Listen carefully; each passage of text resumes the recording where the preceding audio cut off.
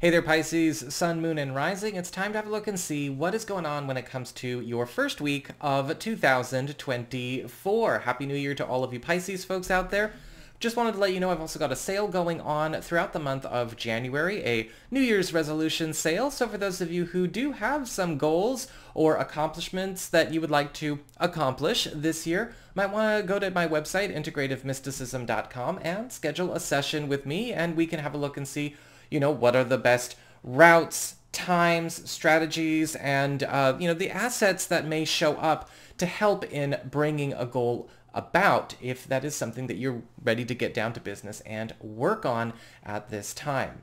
So let's get down to business with this week's read, however, and so you're going to have to give me a second, as I always do, to charge up these cards, and we'll see what's in store for the week ahead. One moment.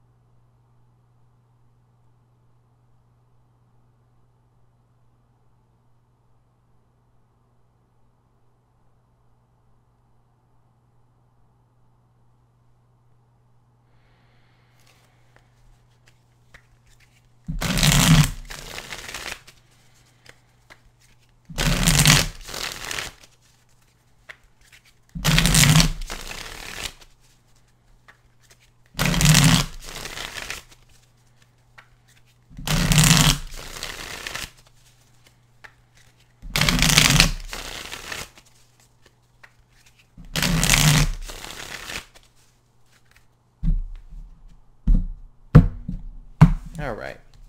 Spiritual themes, money and material concerns, news from other people, challenges, and love. When it comes to your spiritual theme or the big focus of the week, you've got the Eight of Swords upright. Escapable problems is a good abbreviation for the interpretation of this card, because the Eight of Swords is all about paralysis, stuckness, or entrapment that doesn't need to be. But for whatever reason, whether it's self or internally imposed or other or externally imposed, it has gone on. With the Eight of Swords upright, you may be finding that this week you are having a lot of important moments where you're kind of seeing why certain things are stuck the way they are, and what you can do to escape from them, what you can do to effectively cut yourself free. Now, this can be a week of a lot of difficult moments of revelation or even difficult conversations here and there, because we do have sometimes situations that come up in life where the only reason something is stuck the way it is because we're sticking to an old plan, or we're trying to appease somebody, or we are doing it a way that's not going to work, or we're holding on to something because we think we need to finish what we started. But with the Eight of Swords upright, pay attention to where the escapes are possible, and understand where the cause and the effect in certain areas where things might be stuck, where they don't need to be stuck, or staying in a certain way when they shouldn't stay a certain way.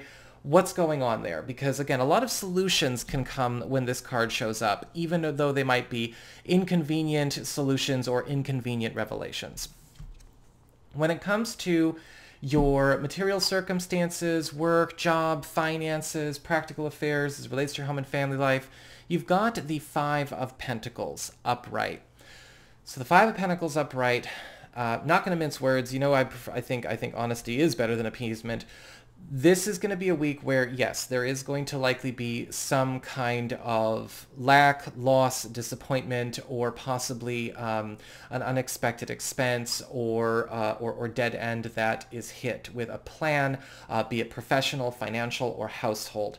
With the Five of Pentacles, this could also show up in a way where we have to steer ourselves in a different direction in order to avoid more loss. Now, with the Five of Pentacles, that can be distressing news, but it's important to remember with the Five of Pentacles is that there's also a hidden message or another lesson in the card.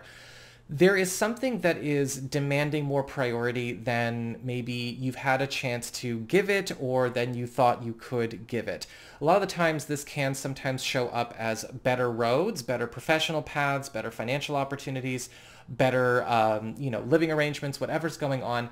But we might not necessarily be entertaining those. Maybe we've gotten kind of stuck, right? Eight of Swords, on a certain path or a certain plan or a certain work ethic or whatever going a certain way.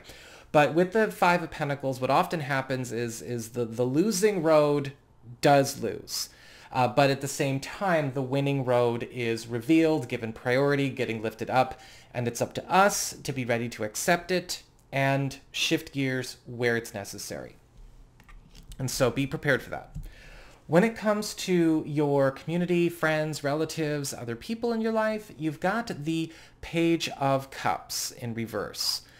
This week, you may find yourself in a situation where you have to get ready to put some distance between yourself and a contact that may be trying to impose something on you through excessive attention, excessive sweetness, excessive affection, unwanted attention.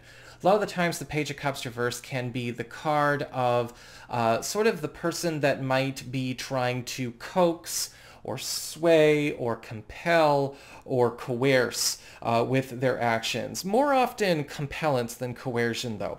A lot of the times this can show up where a person is trying to butter us up, they're trying to manipulate, they're trying to maybe even make themselves look extremely weak or vulnerable and desperate while also being super complimentary and affectionate at the same time.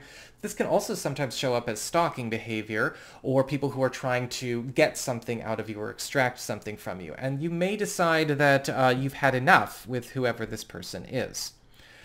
When it comes to your challenge this week, you've got the Ten of Pentacles reversed. Ten of Pentacles reversed is basically a message of pack your bags. Now, it doesn't mean all the Pisces people are packing their bags and doing all kinds of stuff this week like that. But it is a pack your bags kind of message because the Ten of Pentacles reversed is all about an impending transition, something that is already getting underway. It's going to happen, but probably not all at once. Like not right now, not today, but over the course of the next month or so, this is going to start to develop. Now, the Ten of Pentacles reversed doesn't have to be a bad card. I've often seen this show up as very good news, especially for people who are looking to pack their bags and maybe change work situations, change environments, change whatever. But it could be coming in an inconvenient time.